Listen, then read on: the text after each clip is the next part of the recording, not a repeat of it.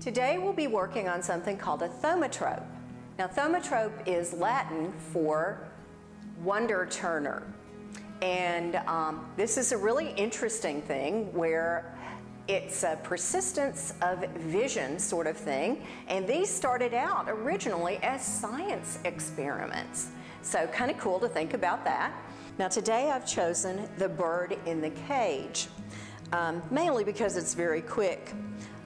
You would choose a nice color for your bird. Maybe I want a nice blue bird.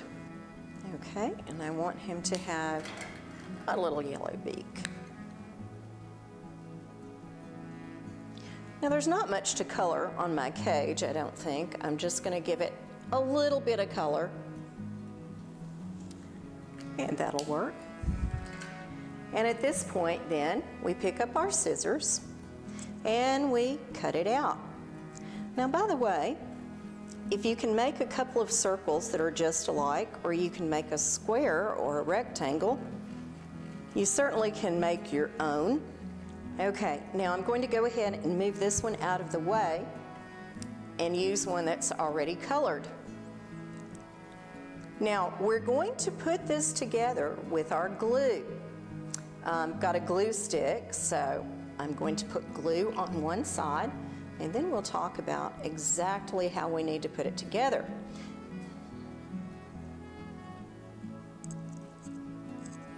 I like these glue sticks that have the color on them because you know where you've been. I'm going to put it this way. Now the bee, you'd think he was supposed to go the same way, right? No, he needs to go upside down to the flower. Because if you don't do that, it'll look a little weird. So I'm going to kind of carefully put it on there. Let's make sure I've got it. Yeah, looks like it's in pretty good shape.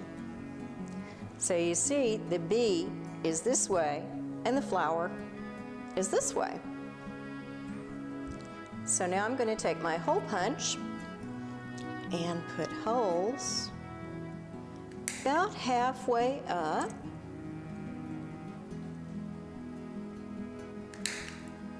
And now we need our strings. Okay, the string can be simply put through and tied if you want, or I prefer to do it this way, where you run it through.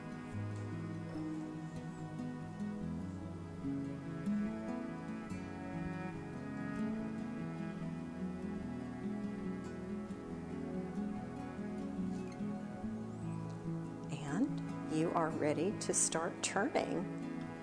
Do we have a bee on a flower?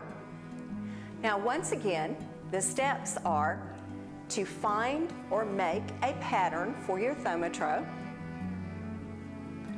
color your pattern,